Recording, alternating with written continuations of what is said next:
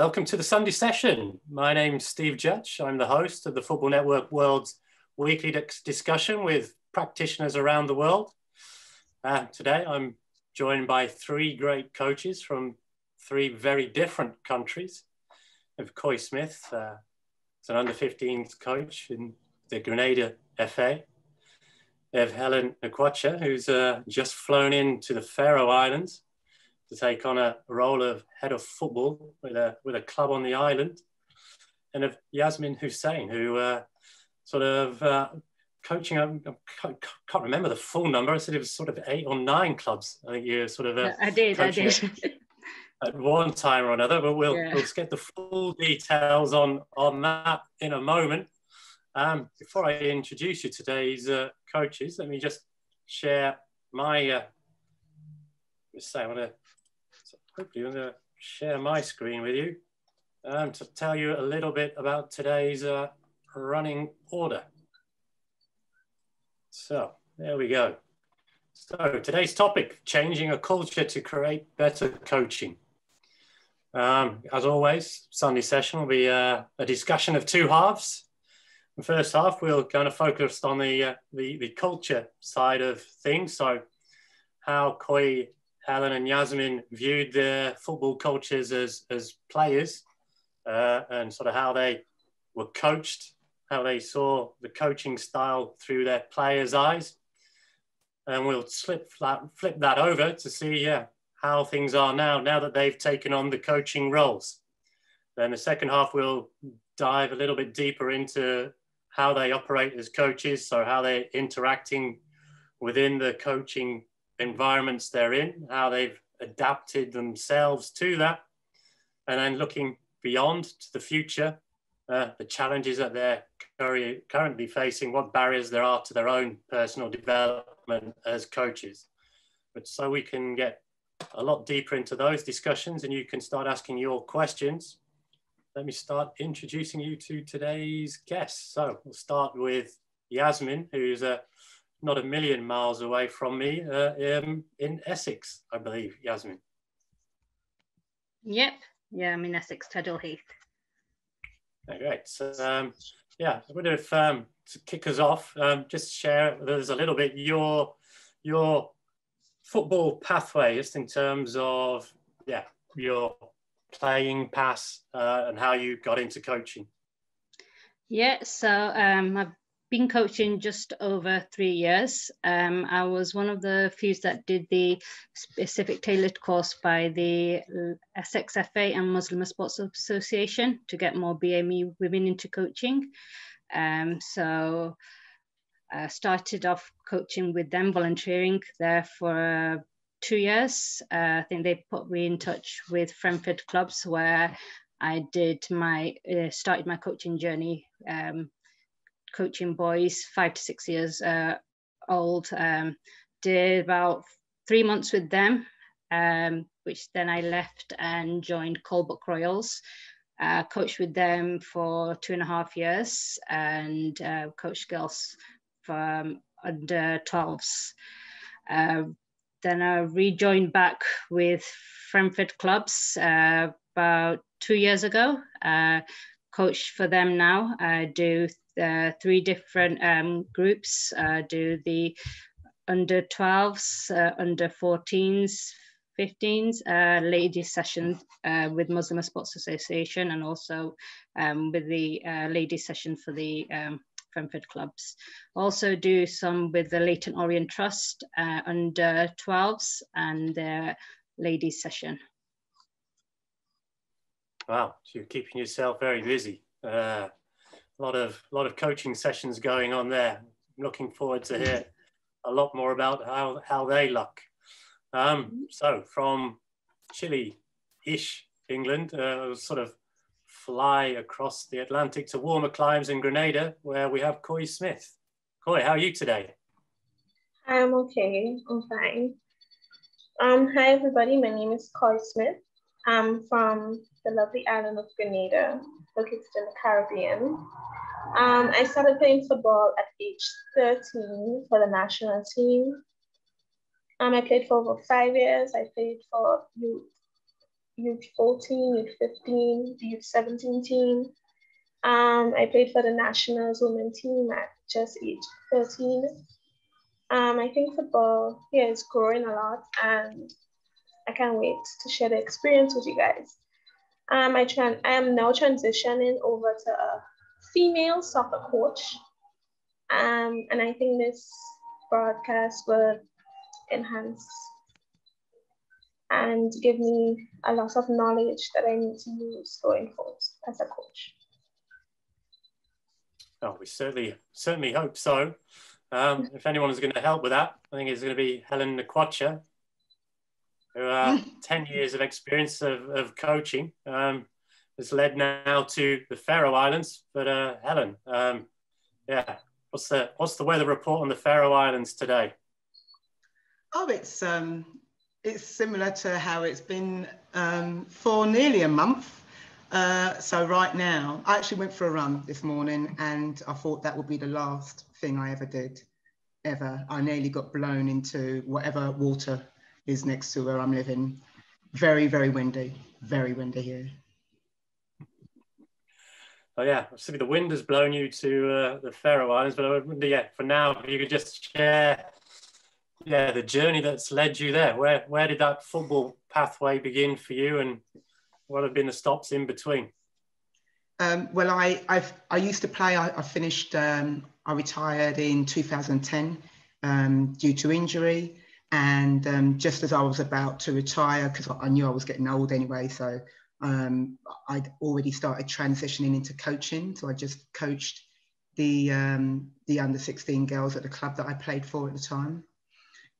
So when I was forced to quit playing, then I was able to concentrate more on coaching. So I started coaching, and that would have been like 10 years ago now. I am from South London. I did my only bit of coaching in and around London, around Essex and Kent, and I left the UK about 7 years ago, and I've done some coaching across different states in North America, and I did 3 years coaching in China, and then I went back to America, and over literally the last month I've just started a new role here in the Faroe Islands. What is the full role you have? What's the club you're working for? I work for a club called TB, which is the oldest club in the island, and it's a Premier Division club, so they play in the top flight. The games are televised. They've got a real strong community following. Every young person who lives on the island, it's a population of 2,000, so everybody knows everybody, and everybody is really connected with the club. It's a very safe place. It's a very family-orientated place, and they've got a real desire to just make sure that everybody's included within the club. Everybody that lives here, it becomes part of the club and remains part of the club. Oh, fantastic! Sounds great. So we can we'll sort of learn a little bit more about the cultures that you're coaching in directly. I think we'll start with Yasmin. So I'll hand the screen over to Yasmin for your presentation this evening, and yeah, tell us a little bit more about the culture that you're coaching in. Yeah, that's fine. Just bear with me a second. This is all new to me. Yeah. Okay. Right.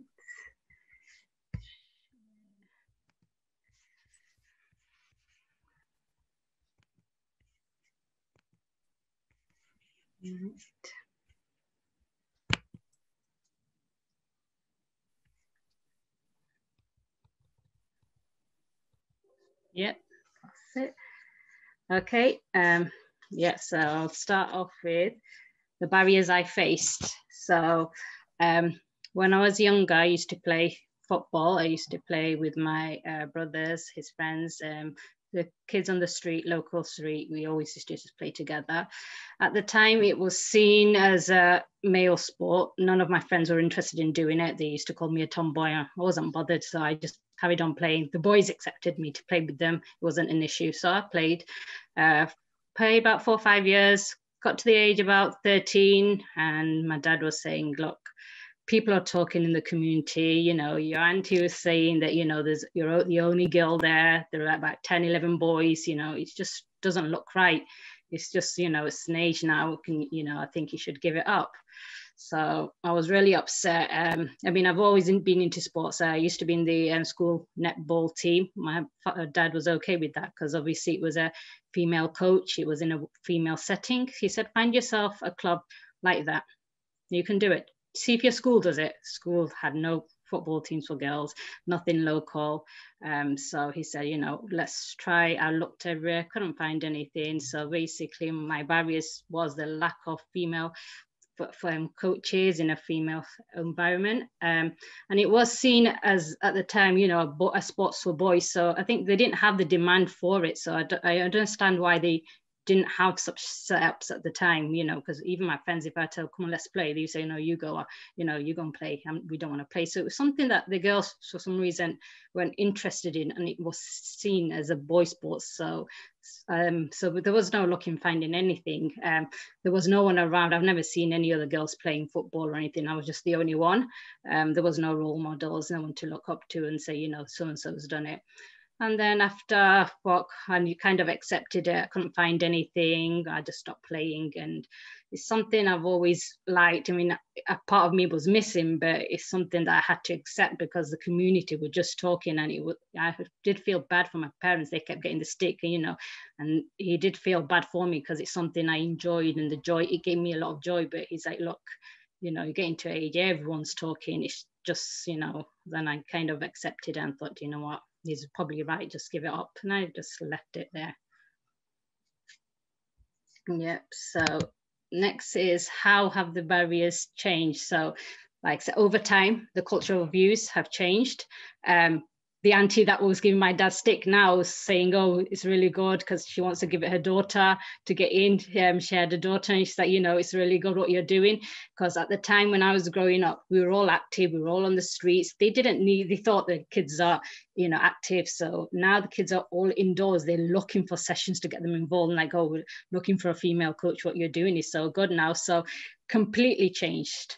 So, you know, the stigma attached to it is gone now. So it's good. There's a lot of more opportunities. So most clubs have now a girl session, girls, you know, female coaches doing the girl sessions. If you look around, you're bound to find something in your area or, you know, close by. Yeah, so I think, and there's more role models. So there is more people coming through. Like when I started, I didn't really hear of any other ones, but now so many more coaches are coming through or want to get into coaching. So yeah, they're seeing that, you know, there is more, it's inspiring the next generation. So yeah, and then also the media, sorry, that's gone. The media, a lot of positive things about women football in the media is growing, a lot of intention. FA are doing a lot of things to encourage it. The World Cup was a good success. So there's a lot of media attention now on women's football. So my coach race, so I did the FA BME course that was done by Essex FA and Muslim Sports Association, because that's just over 3 years ago now I've been coaching. So I started off with Muslim Sports Association. The session I did there was social, so sort of indoor football. Women used to come and play indoor football. I coached there in total for 3 years. I'm still doing the Friday sessions there. I think Yasmin put me through to Frenford clubs where I was under Neil Akhtar. He worked like a mentor.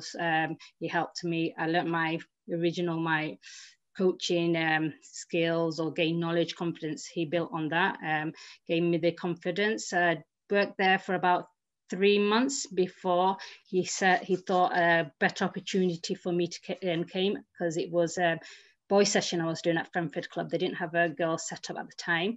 I was offered at Tvøroyrar, this female session, and I think there was a better opportunity for me to do that. So I went there to Tvøroyrar. I coached there just until before lockdown I stopped, because so I was there for 3 years. Leighton Orient, I'm still with them. I do the under 12s and I do the ladies sessions for them. And yeah, so currently at Frenford, I do their female sessions. I do the girls, I think it's the under 12s, under 13s, 16 plus. I'm also their female development officer. Part of the London FA Council member and in the Women and Girls Advisory Group. Okay, the breaking the barriers. So as a coach, okay, so I had to, most of the things I had to do is build on confidence. So a lot of my women, so a lot of the women played indoor football. So when we started, it was indoor football social. So it was just basically run around, kick the ball, no rules really, sort of thing. And we had to slowly, when we submitted a team, it was more competitive football. It was in a league. It was, a lot of the girls were like, no, I can't, I don't think I'm ready, didn't have the confidence. It was new, they've not seen anyone play football like them, so, you know, like them. So it's something completely different. It was really hard to get a team to commit to the league. It was a lot of, please, come on, you can do it. Yeah, it's not going to be that bad. Try it, give it a chance. I had, you know, so working on that, giving them the confidence that they are good and if they can, you know, learn and play competitive football. Okay, so be a role model and to inspire other players to become coaches. So at Frenford Clubs, what we're doing now, we're getting our players have enrolled to the 100 FC coaching program. So where we're trying to get our players to become coaches. So I think at the moment, some of them have done this new course called BT Playmaker course. So I think there's about 8 of them have completed that. Next month, they will be doing the new course, the new level 1 course. So hopefully we'll get more coaches from our own players in coaching. Also, we being a mentor for those interested in coaching and just helping them, guiding them. Also catering their needs. So what are the barriers? So a lot of the girls had the issues with kits, so they were uncomfortable with the kits. They thought, you know, it has to be a certain way, they have to look a certain way. So we kind of got, for our teams, we got like larger kits, modest wear, so they're comfortable in what they wear. So if they wanted to, we had the session of indoor, outdoor. So if they weren't comfortable and ready to do outdoor football, competitive football, they still had the indoor until they got the confidence and they were ready to move on to outdoor competitive football. Okay, so for my conclusion, so female football is growing. There's a lot of growth, like I said, in the media. You're seeing a lot more attention in the media. There's a lot of opportunities available for females to get involved in coaching, and not only coaching, there's journalism. There's a lot of things for women now to get into if they're interested in that in the football industry. There's more role models. I've seen a lot more now, a lot of coaches coming through. So that's positive. Visibility, so you're seeing more you see, the more girls are going to come through.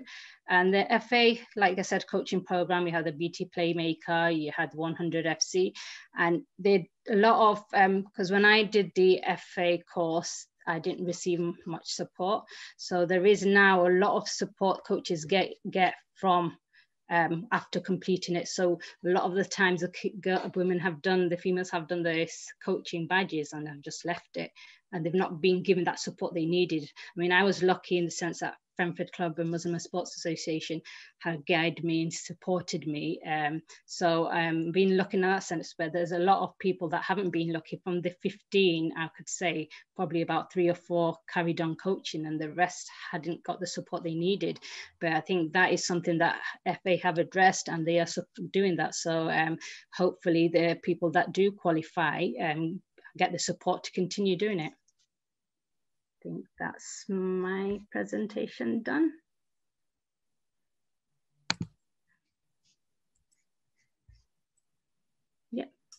Thanks, Yasmin. That was great. And lots of great points that we can jump into once we begin our discussion. But before that, I'm going to hand the screen over to Coie Smith. So Coie, tell us all about what's happening in Grenada.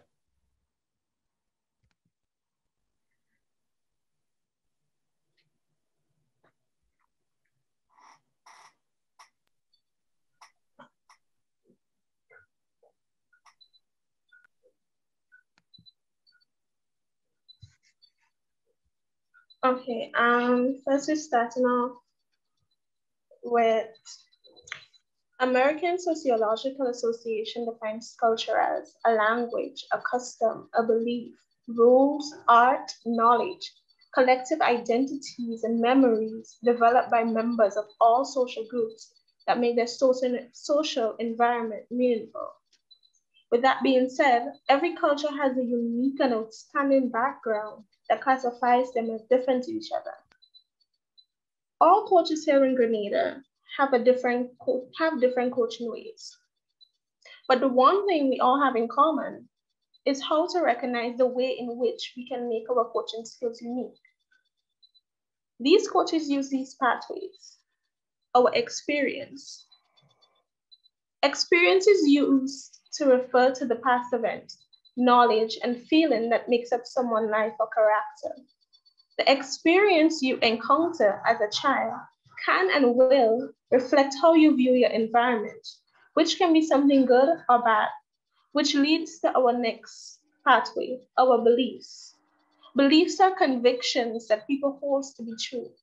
Individuals in society here have specific beliefs. They take these beliefs and turn them into actions.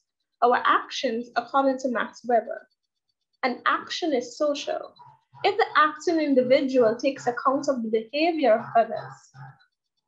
An example of social action here can be bringing awareness of cultural barriers and problems such as signs and symbols in coaching and behavior and beliefs. With these 3 steps, we include results. Results are like a fruit that grows from a tree. When you plant, the ending product is enjoying the fruit. Now, cultural diversity in communication. As we focus on the steps to changing a culture to provide better coaching, we also have to concentrate on the major challenges that affects cultural barriers here in Grenada. One of these key challenges that affects soccer here in Grenada is cultural diversity in communication. One of these diversities is ethnicity. Ethnicity refers to shared culture, such as language, practices, and beliefs. An example of ethnicity that players here in Grenada face is language. Language is a symbolic system through which people communicate and culture is transmitted. Most coaches here in Grenada express their opinion as spoken communication. Their body language, their tones, and their tones are involuntarily transmitted. Their body language and their tones involuntarily transmit non-verbal communication to their players. For instance, a coach will open his arms, shout, point a finger at a player's face, makes a disappointing face, or as we say in Grenadian terms, he would skin his face up because he or she doesn't pass the ball properly. Usually, these nonverbal communications are getting across as negative. These traditions and customs are passed on for generation to generation. The harsh part about it are these customs are being passed on in this way. So here in the picture, we have a parent talking to a child. When a child is at home, the parent would shout to the child just to do a chore, or they would yell at the child, or they would beat them. And when they go to the field, they receive the same treatment, which leads a child to be depressed and oppressed. And now they don't have anyone to turn to, when soccer was just They want to get away from the experience they have at home. Our next slide is communication. Psychologists tell us that 93% of communication is nonverbal. So that means the majority of what we communicate with others isn't coming from out our mouth, but it's coming from our body language. A coach's body language, tone, and facial expression can determine how a player interprets the message of the game of soccer. So now, cultural changes that affects effective communication and coaching skills. The coaching style here in Grenada used to be a coach pointing his finger and shouting at a player just so they could understand. So now it's coming to the coach asking questions, saying, do you understand? Would you like me to explain? Cultural changes that enhance effective communication skills here in Grenada. Coaches change the negative tradition coaching style towards players. The narrative where the game is first and the individual is now changed over to the players first, then the game after. So the association I play for is the Grenada Football Association. Changes made by the Grenada Football Association are, they are now offering national players who have paid their dues by playing with the Grenada national team, providing them with scholarship and internship all around the world. The Grenada Football Association saw that changes needed to be made to enhance the betterment of soccer here in Grenada. To change their culture to provide better coaching by granting female coaches with the opportunity to go abroad and coach with the UK International Soccer Program based in the United States of America. Thank you.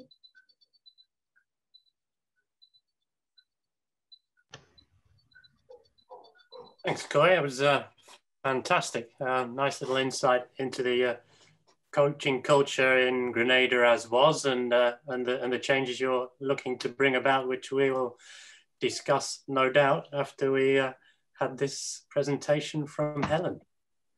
Thank you. Let me just try and share the screen.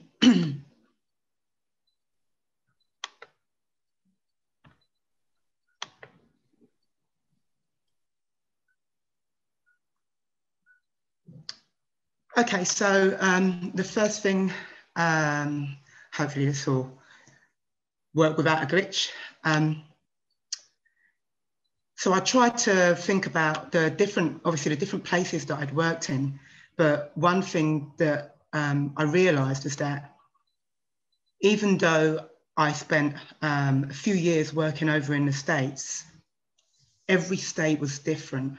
Every state had a completely different approach to the game and a different approach to how they liked their players to be worked with. So one of the images here is one of the U10 teams that I worked with in Connecticut. Now, that environment, the culture there was that despite the talent potential, the way in which they wanted their players to be worked with was a lot more kind of autocratic, a bit firmer, and that was not consistent with the experience that I had as a coach in terms of my education back in England. So something that I realized was that every state in the US had a completely different outlook on how we should be working with the players. So I had to try and figure out what did I mean in terms of culture and values. So for me, culture is how we do something, you know. The values is what's important to the different environments.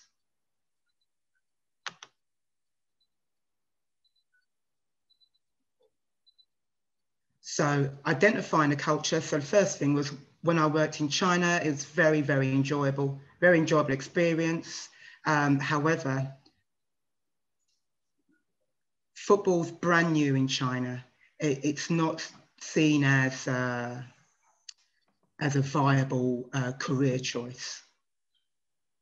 The main career choices there is they want you to be they want their children to be professionals in terms of maybe becoming doctors or going into engineering, but the idea of football wasn't seen as something that they wanted their child to take part in, because it wouldn't lead them to the career that they were hoping for the child. Now, because of what they're used to in terms of it's a country where they do listen to their leader a great deal. You're not encouraged to have to air different opinions. So when we're working with these players, and the players we worked with was between the ages of 6 and 17. Now our job was to try to identify a player for the Chinese national team. And part of doing that is when you're working with young players, obviously it's got to be age appropriate. So working with young players, and we know that we're trying to find a player who has that potential to operate at that level, we have to give them an opportunity to show creativity. And that was quite a difficult thing to do, because showing creativity wasn't something that they were accustomed to as a culture at that age, a person between the age of 6 and 17, especially doing any sort of group activity. They had to show that they understood how to operate within a team. And their aim was always to please the teacher or to please the coach. So as football coaches, we were trying to see who's the creative player, but we had to understand the culture isn't looking for creativity. The culture is looking for people who can follow rules. So that was the biggest challenge that we found. And also most of the children there, they spent a lot of time with their grandparents. So that did impact the activities that they took part in. So you wouldn't necessarily have a child who was used or accustomed to going out to play with their peers, running, jumping, stopping, landing on the ground, getting back up again, twisting, turning, because they're with their grandparents, and that's who's looking after them. So the physical development, we had to place a different emphasis on that. And then we had to help them understand that we wanted them to be creative, and it was fine. I said check and check again. Now, that's also that's part of my football language. So confirming culture, check and check again. So I love the fact that back in England, we've got this emphasis on education, because, you know, we realise that we haven't won, the senior men's team haven't won the World Cup since 1966. And so the emphasis on education is that, right, let's find out what other countries are doing who have shown performance better than ours, and they've revitalised and completely reshaped the way that the FA are delivering workshops and courses. And you mentioned, Yasmin mentioned the Playmaker course. I've done that, and it's an excellent course. So in England, we're into education, but I've spent a lot of my time now in the US, and what's different in the US is so many coaches have got so many strong opinions, and with so many strong opinions, it can dictate the environment, which might be a conflict with what the association is saying.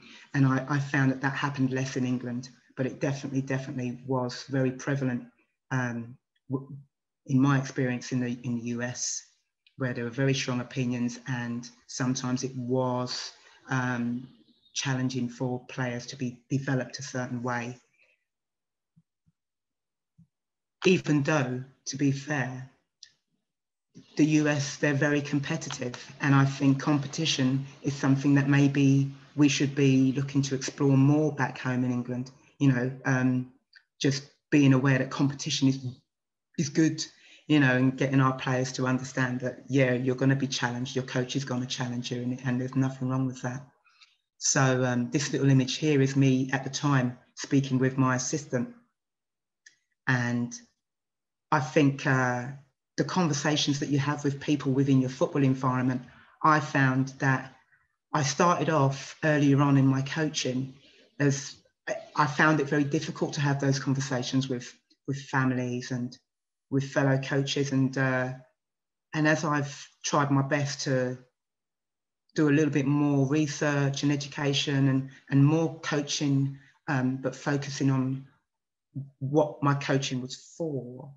So the why aspect to my coaching, it's helped me try to embrace the idea of being a bit more collaborative without losing my own beliefs, but being open to the conversation with people. So that can help to alter or adjust my mindset to a culture where I'm able to have the conversations with the assistant, who sometimes the assistant is more right than I thought I was. So it's well worth listening to and being open to change my opinion and change my attitude a little bit. In China, I found that sometimes the players were right and I was wrong. So, you know, they were very, very clever. They learnt very quickly. And it taught me that, you know what, Helen, sometimes you can learn a lot by actually asking a player or listening to them or watching them and taking a little step back.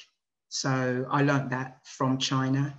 And that's why when I'm having this conversation with my assistant, I'm having a conversation because prior to working there, I was in China where I was taught about collaboration.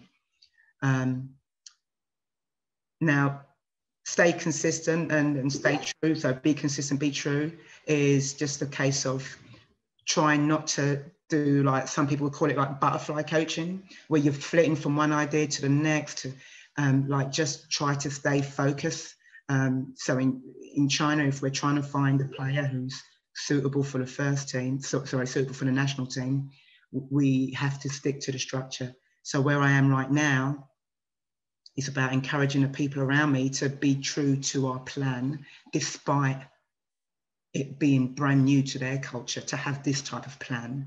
But in order for us to meet our long-term goals, we have to try to make sure we stick to a set plan. Opinions are fine, but just try to stick to the set plan as well. So I think it's about having confidence and having confidence in exploring ideas. And I think that people who have ideas have energy and they can help to ingest the culture, help to make the culture a little bit more fruitful, you know. So even though I'm saying that the Americans have strong opinions, in a way, what's the harm in opinions? You know, it's good to listen to things. So I always try to listen to my players now, and that's how I've been influenced by the different cultures that I've found myself working in. So there, in this little image is one of my players in Chicago. So I used to send them all these videos, and I put a lot of pressure on my players all the time. And then you've just got to try and find out their personalities and who can take what type of pressure. So this particular player, she's watching one of my videos, just talking about tactics. And then I was able to learn that she wanted more information. So it was my job to try to get more information that I could give to her at the right time. Because when she went home, that's what she did. She didn't sit there and just, you know, she wasn't on her iPad just playing games. Or she wanted more, because at 13, she wanted to play and wanted to learn. So that's how I learned a bit with these different places that I've worked in. And I'm just going to try to press the correct button to stop the screen share.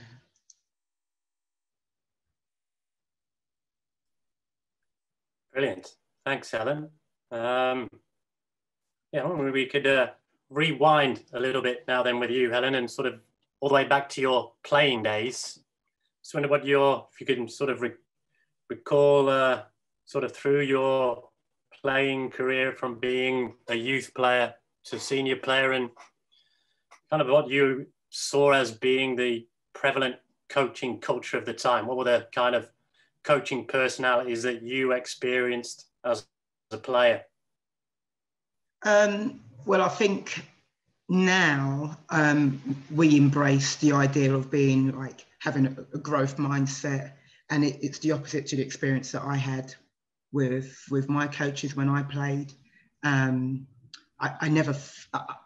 was kind of put into the pigeonhole as being the fast player, and I was the fast player, but what I found was that it meant that often my coaches didn't necessarily engage me with the information to help me develop other areas of my game. So as I got older and I wasn't the fast player anymore, luckily I was able to learn how to play differently, but it wasn't something that came from the coaches. So I didn't necessarily believe that I got a lot of information to develop myself as a player when I played. I mean, I wasn't particularly amazing anyway, but I think that the educational side and the developmental side wasn't really a high focus.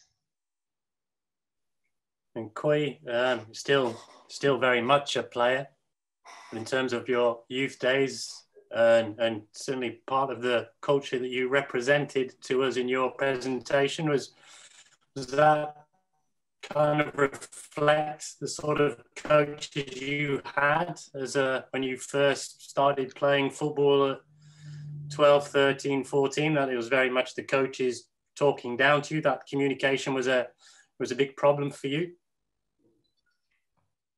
Yes, it was a big problem for me, but I think that as I got older, I became opinionated and I started asking questions. And then I saw that, oh, this needs to change.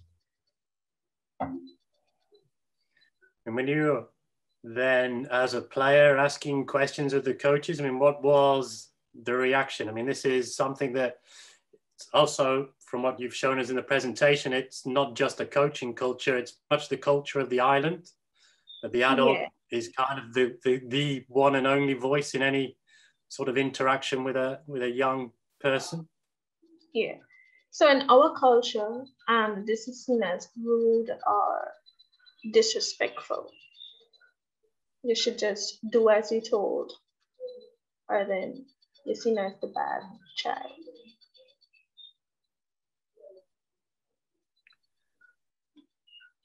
When you're then, as a player, you're kind of expressing yourself, what is the reaction you were getting from your coaches? Some of the reaction would be probably to be mean to me, like the whole session that we would play. Or just shout for no reason. Like, if you know you and the coach had a disagreement, then you need to go in that session and be extremely perfect. Because the minute time you make a mistake, then they will be on you.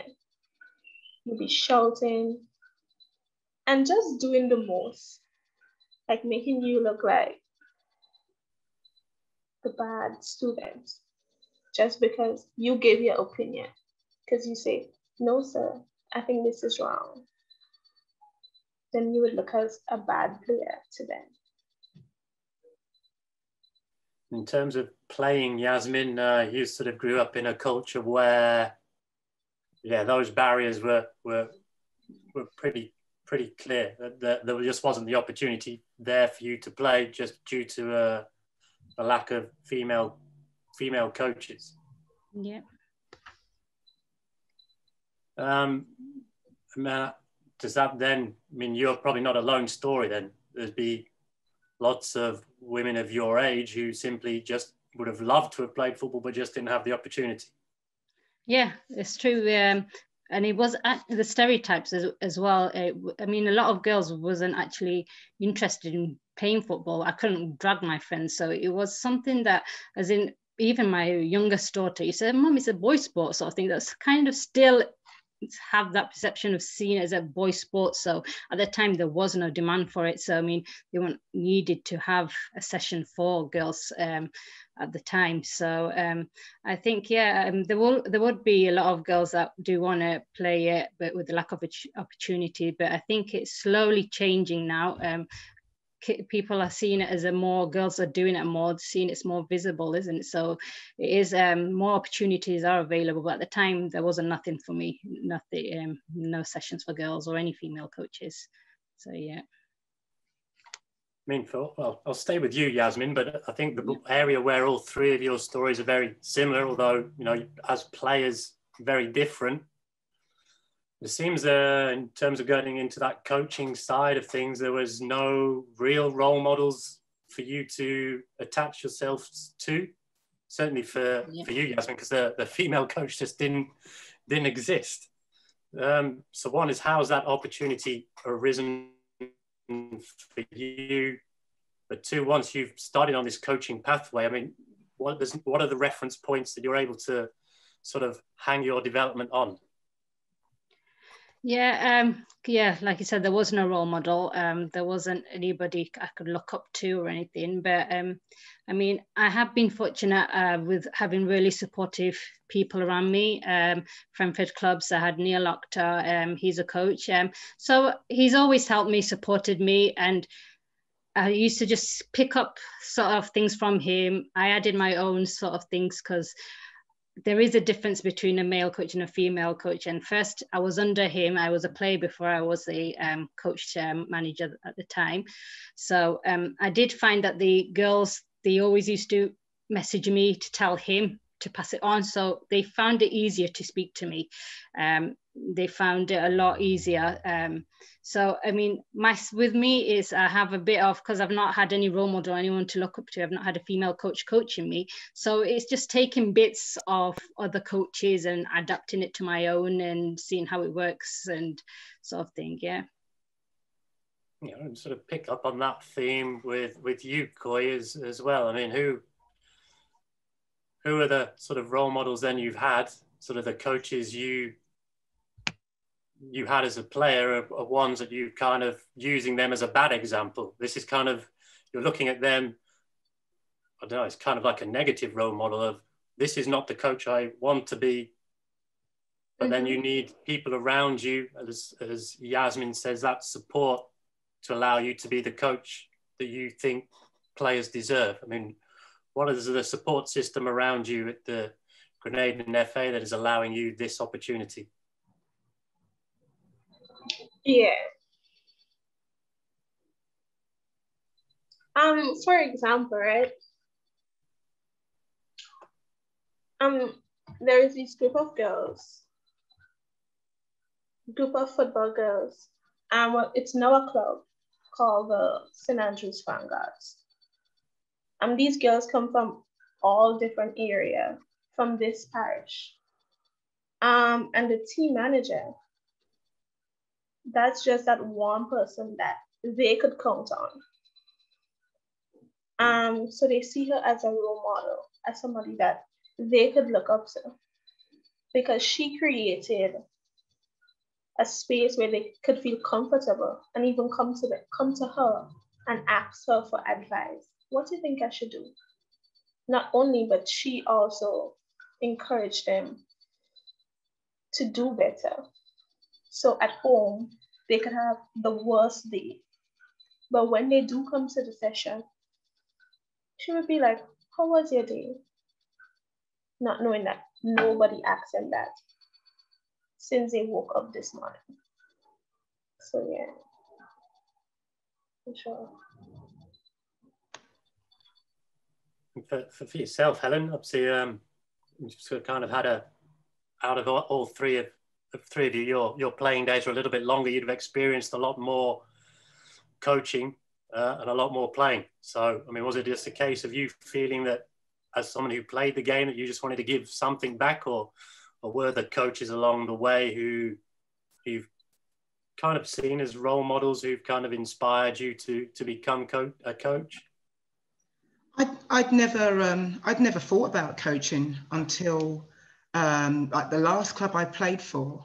The coach who had enticed me away from my club prior to that is the one who I'm so glad that he seemed different. That, you know, some people, they kind of look beyond the facade of what people see. So he was one of those people that seemed to just look a little bit further he didn't have necessarily deep conversations with me, but I think he just saw something else about me that I didn't even realize I had.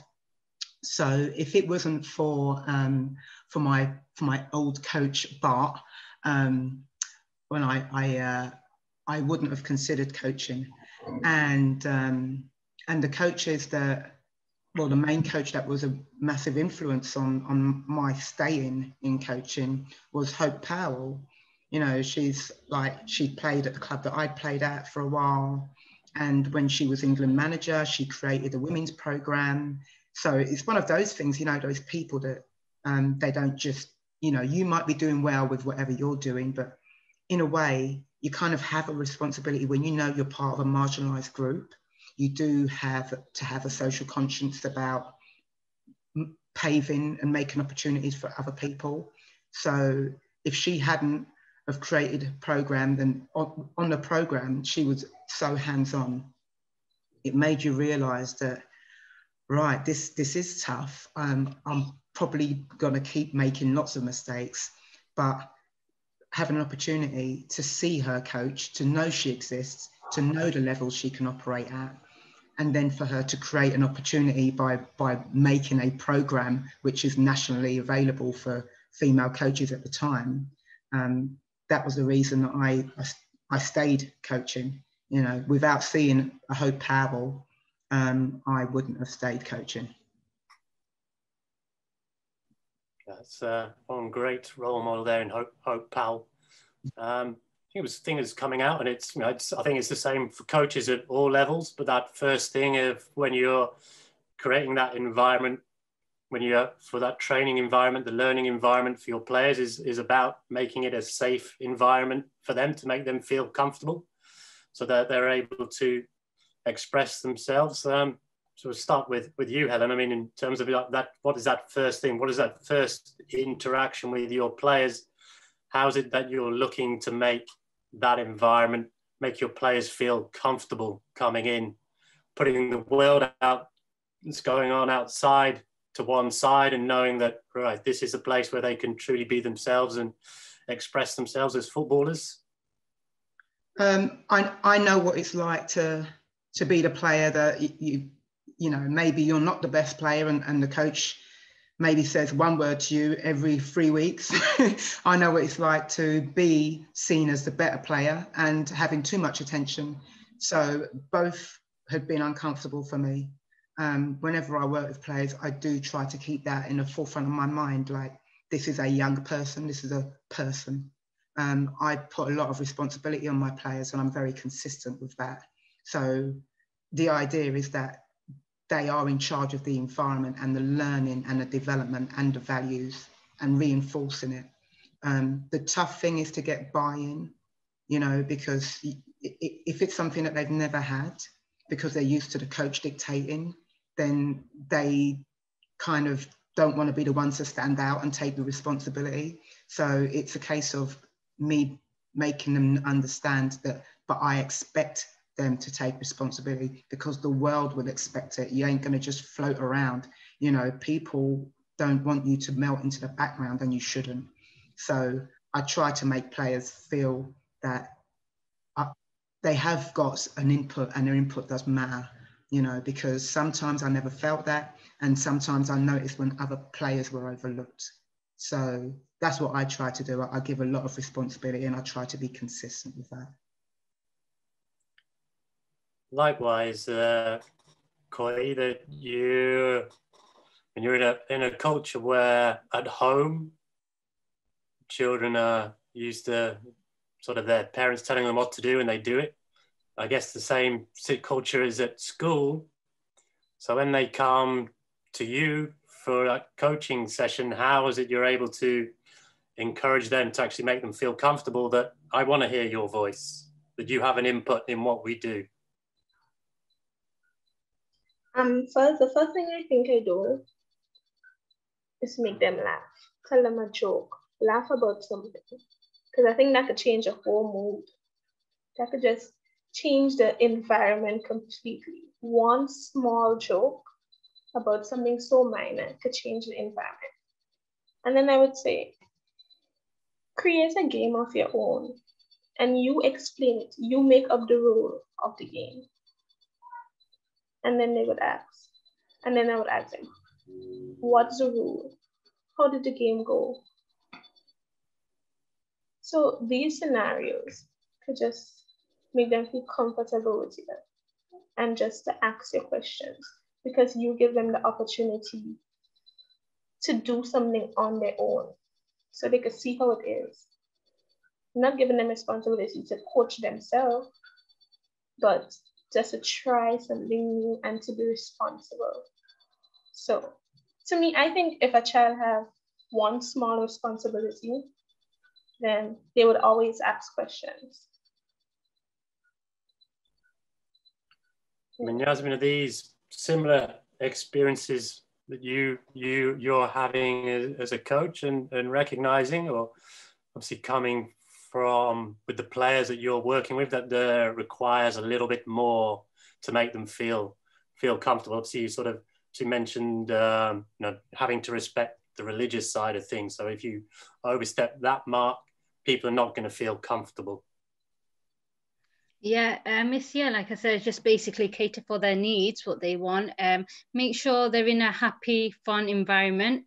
So you communicate easily with them, so they can communicate with you as well. Once you have a good relationship and they're enjoying themselves, there's only one thing is good growth and development and just positivity. Sounds like, yeah, kind of getting a nice little picture of how you viewed coaching as one is from a playing side, or certainly from Yasmin, what was missing, and then putting yourself into that environment and taking on that role. But now that you're in that environment, how are you finding yourself adapting and in those different environments? I know you started with the boys, and I don't know, for one reason, whether it's through choice or just how by chance that now you're very much just focused on coaching the girls' football. So I just wondered how, maybe sort of tell me a little bit what you noticed the difference of being in a boys' environment and a girls-only environment. Yeah, so when I originally started my coaching at Frenford, it was boys. They didn't have any girl sessions, so I was in boys. I think it was very hard for me. I felt a bit intimidated. There's still this perception of she doesn't know what she's doing. And I felt like the parents were looking like, wait, I'm paying £5 a session. And I've got this female coach. Does she even know anything about football? And with me I just qualified and I've gone straight into the deep end. And it's like, wait, I've not done it for over 20 years. I didn't even have confidence because I knew I didn't have a lot of the knowledge, terminology to use. Then I said to my Neil at the time, look, can I shadow you? Because I'm not confident to be left on my own. At the same time, I did the Muslim Sports Association, that was indoor football. There, it was just kicking the ball, running out, no rules, there's no technical, it was just having fun. They were just enjoying themselves. And then that built my confidence. Neil gave me the guidance of what I needed. I shadowed him for a bit. And then when I went to Colebrook, they just left me on my own with a girl session. And I just did a lot of drills, looking, researching. And then slowly I developed myself as a coach. So, I found it easier to coach girls, a lot easier. I felt like, they communicate better. They understand me better. They listen. The boys were more at that age as well. I did the 6 to 7, more boisterous, like wouldn't listen to you. And you're like, wait, with the girls, they listen to, and you tell them, like, okay, can you be quiet? Let's go through the drills or what we're going to explain you. They'll listen to you. With the boys, to get their attention, especially the age group I was doing, it was so much. And this is just new into coaching. It was a very difficult experience for me. And it did at times, if I didn't get the right support, I'll go back to girl session. I don't know what I would have done if I would have carried on, but I did have doubts that, should I be here? Am I a coach? Can I even, coach these groups? Can I even get them to develop? Can I, have the confidence? And I think it took time, but I got there. A lot more now. I feel a lot confident, and the girls, they respect me. I've got a good communication with them. They communicate back with me, and I can see them develop and stuff. So I did prefer coaching the girls. And Coie, within sort of the work you're doing with in Grenada, there's coaches that you're not alone. There's a couple of other coaches, and I know through the work from the FA, who are looking to change this coaching culture from the image you have of the pointing coach to the listening coach. But there are still going to be those coaches who are still the pointing coaches. So just wonder, when you're all in that environment together, how are you all adapting to each other? Or is it just a case of everyone just stays in the lane, and as players, it's just pot luck who you get as a coach? I think it's both pot luck who you get as a coach and coaches stay in their lane. They wouldn't have much to say to you, but probably when you're not there, they would. So yeah, it's a mixture of everything.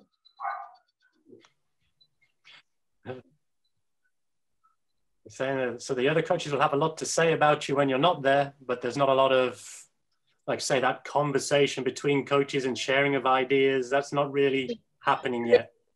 Yeah, criticism is like a big thing here. People don't like to get criticized at all. They take it as a bad, most people.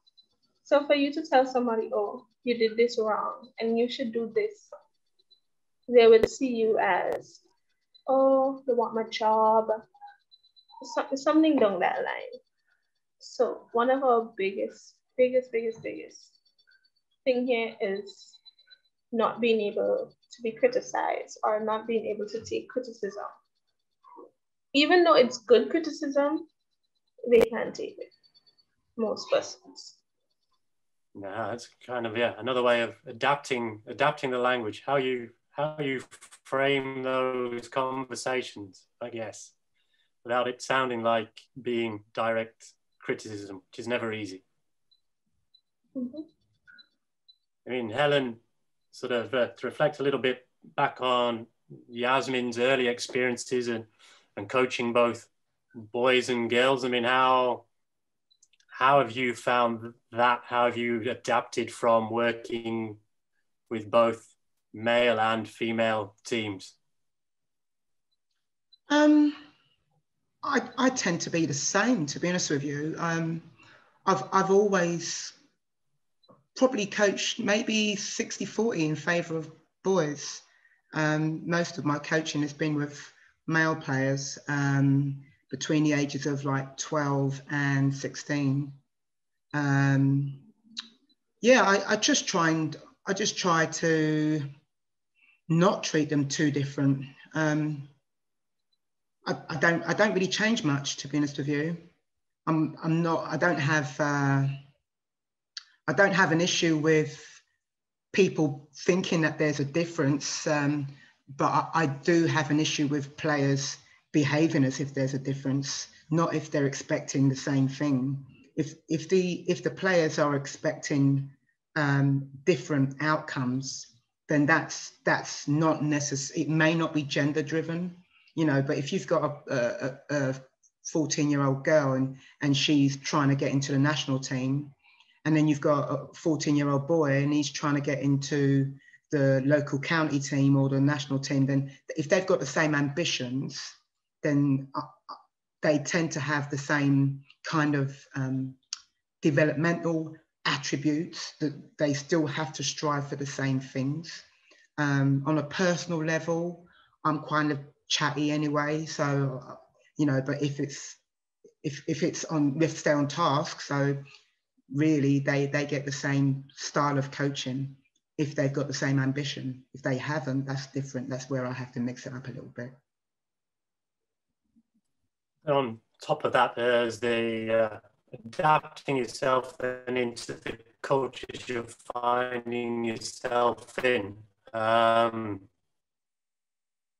In China, I think it's probably is, from the outside would seem, as probably as extreme as it could get for in weeks ago. How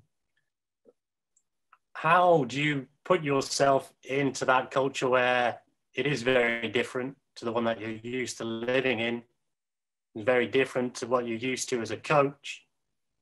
Do you have to adapt yourself to the ways that your finding there? Or are you able to, again, sort of still have a large part of yourself and make that work as part of that coaching team?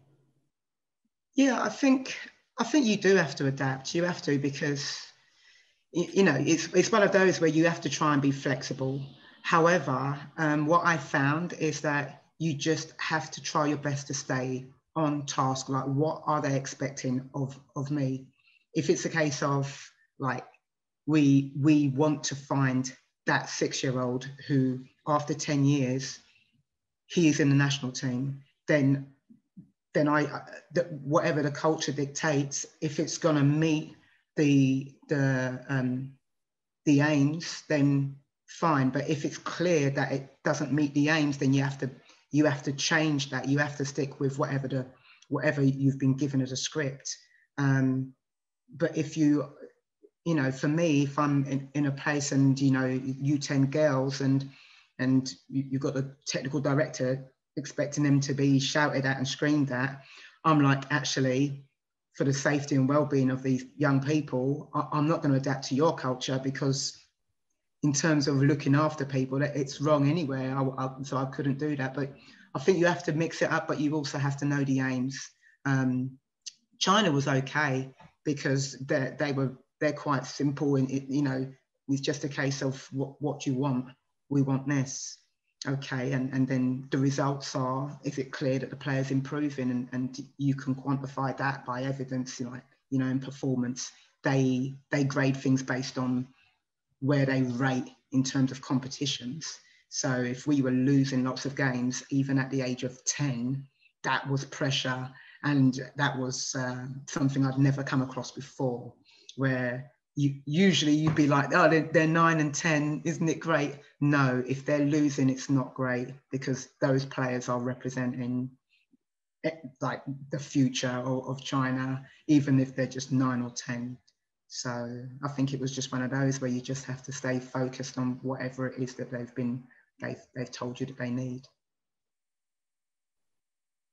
With yourself, Yasmin, coming into coaching, did you have a clear mindset of what your values were going to be as a coach, or have they evolved as you've actually began sort of coaching, working with young people?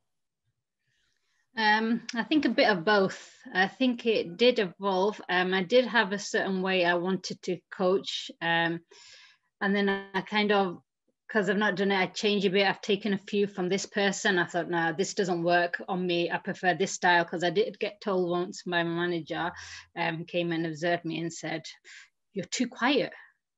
And I said, I prefer not to always screaming on the sidelines and, do this, do that. I prefer to observe only when they need it, I'll say it, and then have a good team talk and say, this is what, you need to improve in the second half.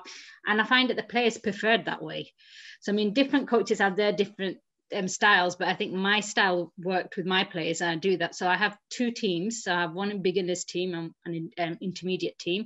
The way I coach them is both different, because the beginners need more to be told when to run into space or what sort of things to do, and they rely on my voice in telling them, whereas the intermediate have more of freedom because they're experienced. So I let them play with freedom, and then I just point out what needs to be pointed out. So I'm still on my journey. I'm trying different techniques, and then just see what really works. And evolving. But as long as my players developing and I see growth, then I think I'm doing it right, and I do see it them developing and growing. So I think I'm on the right track. And you have similar sort of lines, Coie, that you're a generation that's looking to bring change. Is that really at the forefront of your mind? Is your key purpose here? Or are your sort of values and your thoughts more simple in terms of just being a coach day by day? No, I would have to agree with what Yasmin said. I think my view go along her guidelines, as long as the players have freedom. Yeah, I would agree with her. that's how I do my coaching. So you sort of said there's not really that great amount of interaction with the coaching fraternity at the moment. It seems to be two very distinct styles. But moving forwards, how can that change? How is there a merger? Does it need to be that you just remove one style of coaching together, and so you only have one way? Because in some ways that can, if there's only one way of thinking, can be a problem. It's always good to have different voices. And how is there a way that things can evolve? How are you trying to work it so that, all right, everyone, we want to hear everybody's voice? There's not just one way, there is our way. I just think that if the narrative of the game first and the player after changes to the players first and the game after, then the narrative of the other coaches would change. I mean, everybody would have their own opinion of what that change would be, but it wouldn't be as negative as it is now. In the US, your experience in the US, I mean, you mentioned in your presentation, Helen, that there's not really like in many other countries where there's a central FA and everyone is coached the same way and has a similar kind of viewpoint. But in the US, there was a lot of opinionated coaches who will do it their way. What do you find? What were the pluses of that? And obviously, what were the downsides? Where again, you've got lots of coaches with their own different styles and. Yeah, for sure. To say that Grenada is very traditional and sticks to one culture, the whole reason for us going over there to see the different culture. So the UK international program, they take coaches from all over the world to come to coach the United States in different states there. And so you would be with different coaches every day and getting a grasp of what their technique and their styles of coaching are. You could pick up the bad and good from that, and then you could learn something good out of it. So yeah. With you, Helen, being certainly in the US, where there's probably coaching fraternity with lots of different opinions. How did you find that works? Were there big positives to have from that because you were getting exposure to different ideas on how to coach? Yeah, I mean, the NCAA, they do make the effort, to provide education. Yet it's not the same as this is the fund which is being given to each club, and there's lots of different statuses which are allocated, and the status dictates obviously the level of play, but the status is not a transparent process, and it also is financially it can be something that prevents someone participating. It's got nothing to do with whether or not the player's there because they can operate at that level, but they're there because they can pay for that level. So the whole idea of youth development, for me, I think I've got an idea on how the game should be played, but everyone's got an idea because we've all got a passion for the sport. But I don't want to be around lots of passion for the sport because we're not trying to, we're trying, well, for me, I would have thought, like, what's the aim of the clubs? We're trying to develop players who are happy in the community. What's the aim of the club?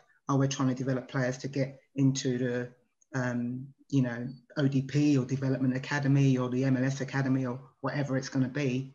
But that, if you've got all different opinions, then there's no exact way of how you probably developed the player, so you can't repeat it if you don't know, because it's not been given any time for fruition, then you'll never be able to know the formula. And there is a formula, but because of opinions, you never ever agree on the formula. You know, so then you've got players that follow coaches everywhere because they don't like a club, and it's like, but it's not about the coach, you know. So it's for me, me personally, I want structure. Opinions are fine, but we've all got opinions, you know. I just think that obviously if we're trying to develop a player, the opinions probably have to take a bit of a back seat, you know. But that's the challenge that everyone talks about with the US. So anyway, you've seen, as we're kind of moving on to the challenges that everyone is facing then, where you've seen, which is probably a challenge a lot of people in clubs where there are a number of coaches and you supposedly have a central purpose. How do you then creating that culture where, right, you can have coaches bring in their own individual ideas to it, which is kind of shaping what you're doing as a group, so that ultimately what you're providing as coaches, there is a central theme to it, but we will allow a certain amount of individuality. We'll bring other people's ideas on board. How do you create that environment, but one that's still in a situation where it's not completely out of control and everyone's just doing their own thing, that there is still, okay, we're all buying in to the same area, so this is where we're going to use your ideas?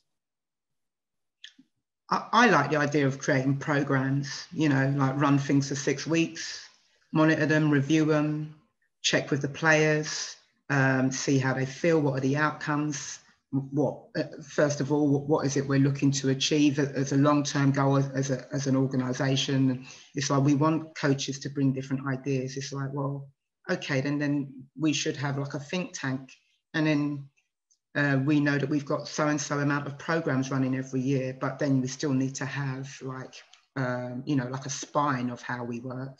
But then we do have an open mind to coaches bringing forward ideas for programs, as long as it's not something that stops if a coach goes, because that's like, if the coach leaves and they take their ideas because it's their intellectual property, then it's not to the benefit of the club or the players or the community. So I think we should have ideas, because you want players to be creative and you want them to be confident.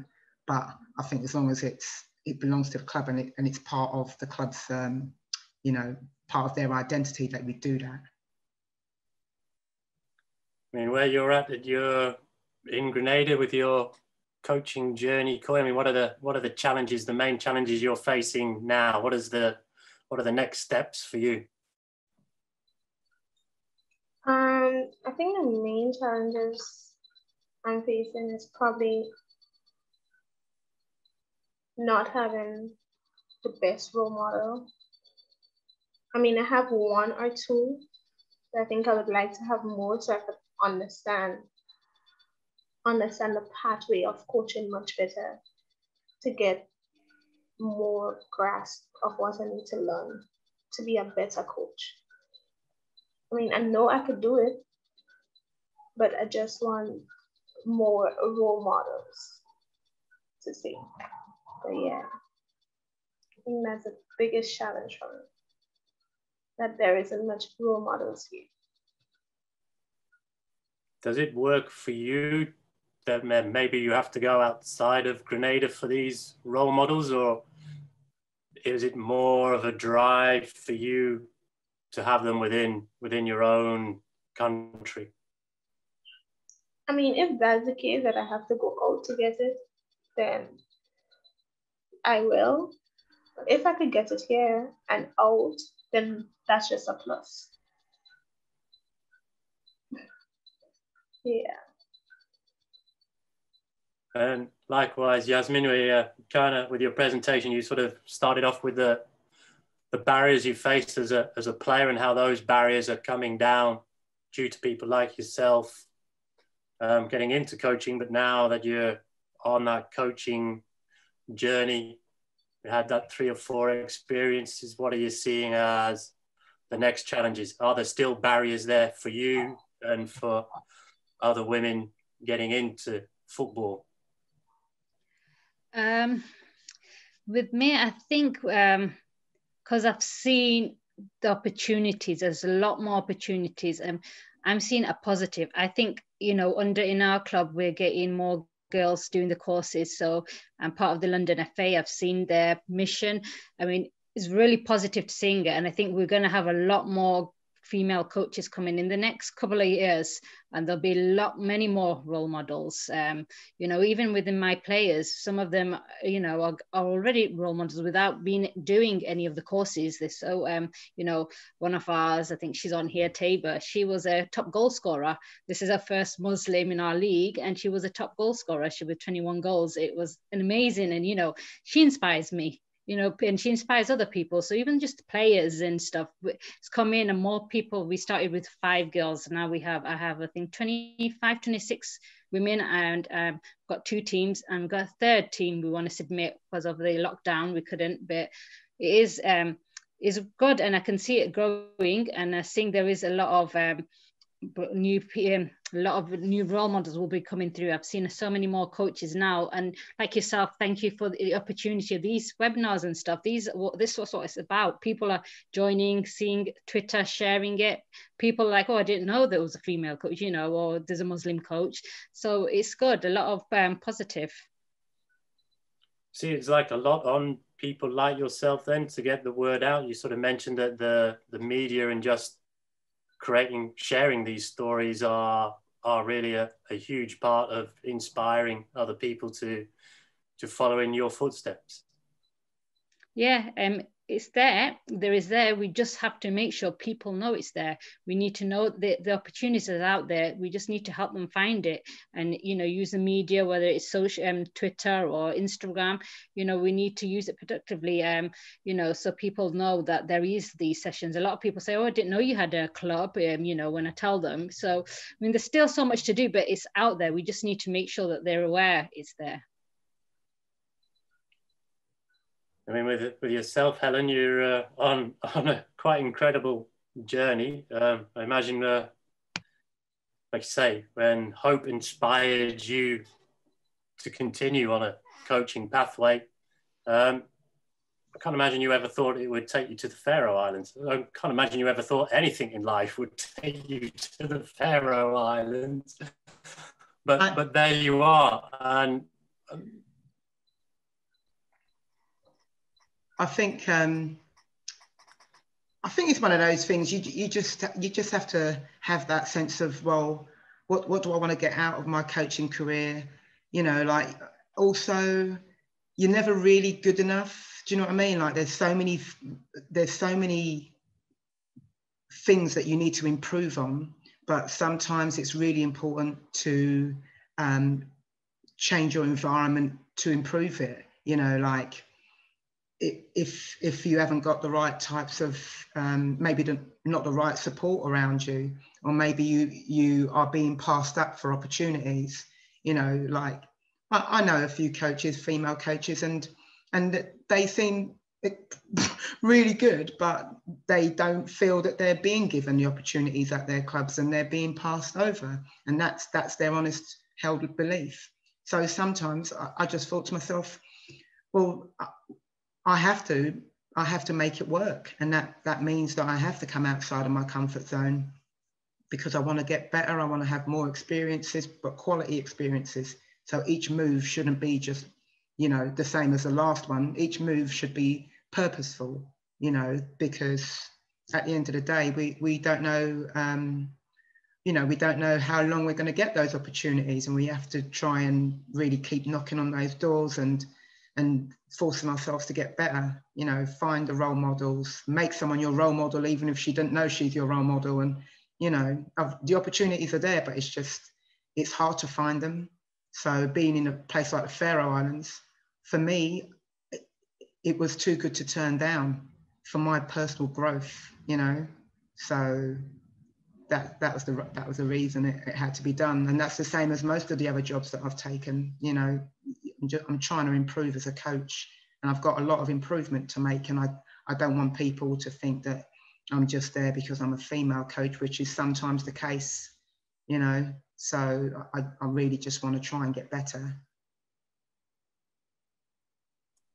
You know, finally, Coie, sort of ask if there's one thing that you would like to change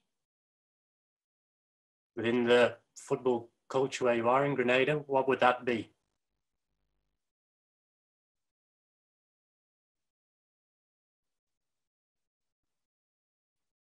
Sorry, that's for Coie. If there's one thing you would like to change within your football culture in Grenada, what would that be?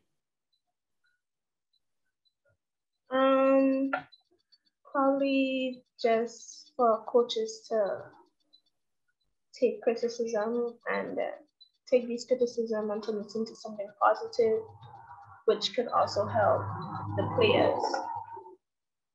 So, yeah, that's a good one. Yasmin, same question. From the community that you're working in, what would be the next step? What would be you'd like to see as the next change that would make a big difference? I think just getting more coaches through, South Asian coaches, particularly, and players as well. So we have, the thing is, we have a lot of players, but we have lack of coaches, and so many clubs have approached me and I have to turn them down. And it's, I mean, I want to help as many people as I can, but there's only so much I can do myself. So priority is just getting more female coaches, especially within the community. I think they do sometimes think if they have South Asian coach or a Muslim coach, they can, you know, the parents will feel maybe a bit more comfortable. So a lot of clubs are approaching me and I have to turn them down because there's only so much I can do. So I'm hoping that we have more female coaches. So then, because the girls are there, all young girls are there, the demand, the goals are there, it's just the coaches. And we can't grow until we have enough coaches. So I think I want to see more coaches coming through so we can actually cater for these younger girls that want to play. Fantastic. And Helen, I will give you the final word on that. Thank you. I think the English FA are very, very good. I think they're very good in trying to be progressive and forcing things through, which sometimes makes people uncomfortable.